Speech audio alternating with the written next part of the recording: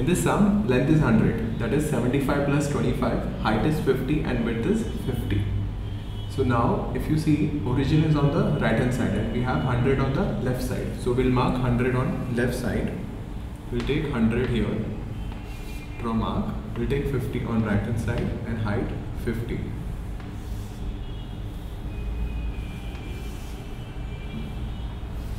Then we'll complete the box. Now after this, in front view there are 3 parts. See part 1, part 2, part 3.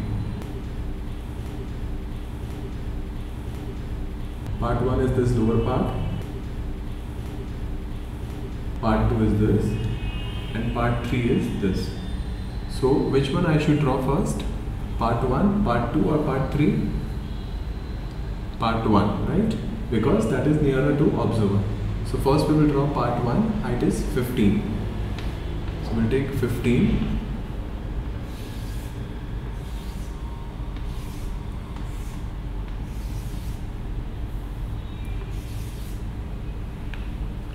After that we need to draw radius 25. So for radius 25 we need to have a rhombus of 50. So we'll mark 50, 50 and we'll draw rhombus 50. After that, draw longest diagonal, mark midpoint, midpoint. From this corner, join this midpoint. So this is, let's say, point 1. So from point 1, we can draw this radius. See this. And from point 2, we can draw this radius.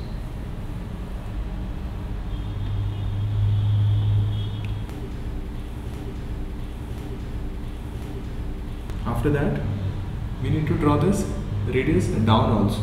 We need to draw this curve down also. At what height? 15. So from point 1, we'll go down by 15 down because height is 15. Mark that point as 1 dash. From 2 also we'll go down by 15. We'll mark that point as 2 dash. Take 1 to this radius and from 1 dash we can draw arc. Same way from 2 we can take this radius. We'll go down by 15 and again we'll draw radius. And we can draw tangent. So we are done with the lower part. Now if you see there is a radius 10 also. If you see the main diagram, there is diameter 20. So what we need to do? First we need to find out midpoint of this rhombus. So we will take 25 from here, 25 from here. We'll draw a line. In same way, 25 from here, 25 from here. We'll draw a line. So we'll get the center point. Now after getting this point, we need to take 10, 10, 10, 10 on all 4 sides. Then we'll draw a parallel line at 30 degree. So we'll get rhombus. Again we'll follow the same method. Longest diagonal. From this point we can join. From this point we can join opposite midpoint. And again we can draw a circle. From this point 1 we can draw this arc. From this point we can draw this arc. From this point this arc, and from this point this arc. Now if you see in this sum, there is a possibility that we might see the depth of this hole. So for that what we need to see? We need to see the height. Height is 15. So from this point you go down by 15. Take this radius, go down by 15 and you draw arc. See this, take this radius, go down by 15 and you draw arc. So you'll get the depth of the circle. So we are done with part 1. Now we'll see part 2. Now see the main diagram. In part 2, see there is a, in front view there is a line between part 1 and part 2. These two are different level. These two are in different level. So that we can see only from top view. Total width is 50. This is 35. So we need to take 15 behind. So from here,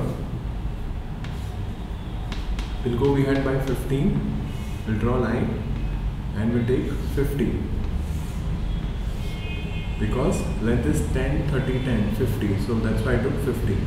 Now I have to go behind by how much? 35. So I will go behind by 35 and I will join this. So we can draw part 2 over here. In that, what we need to do? We need to take 10 from here, 10 from here. Same way, we'll mark 10 behind also. So we can draw this part, this. Now we need to draw circle. So for that, what we need to do? We need to find out midpoint of this line, draw vertical line. Now radius is how much? 15. So we have to draw rhombus of side 30.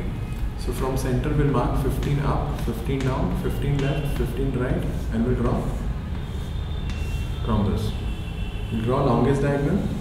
From this point we'll join to the midpoint. So from this point, let's say point number 3, we can draw this radius. See this. Same way, this is point number 4.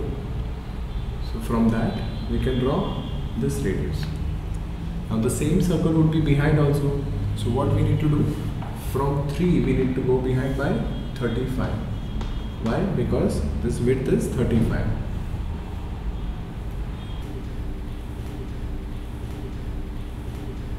You go behind by 35, take this radius, go behind by 35 and you draw arc. Got it? So this is that point from where you have gone behind by 35. Take this radius, go behind by 35 and you draw radius. Now after this, we will draw part 3. If you see part 3, how much it is behind? Total is 15, that is 10. So it is 40 behind. So we can say 15 and from here 25. So we'll go behind by 25 from here and we'll draw vertical line. Now in front view they have given length 20. So I can draw 20 over here and join this. Then I'll go behind by 10 and I will join this also. So we are done with part 3 also.